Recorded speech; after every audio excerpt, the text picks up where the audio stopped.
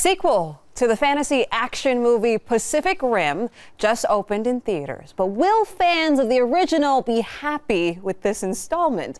Entertainment reporter Sandy Kenyon here now with his review. And Sandy, Oscar-winning director Guillermo del Toro, he's a producer. That's a good thing, right? Yes, Shirlene. Del Toro directed the first Pacific Rim, which I liked. I said at the time it lived up to his considerable reputation.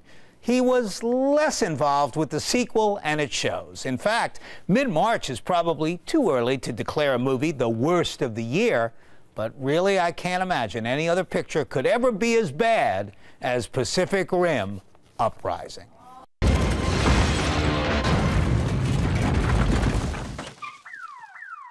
The orgy of destruction left me numb and made my head ache. The only relief from the pointless pummeling came when I howled with laughter at dialogue that is supposed to be serious, but instead plays as ludicrous. Cadets, you better gear up. That's Clint Eastwood's son, Scott, who looks a bit like the old man and sounds like him, too. Hell yeah! But he lacks the charisma that made Dad a superstar. His limitations as an actor drag down everyone around him, including John Boyega.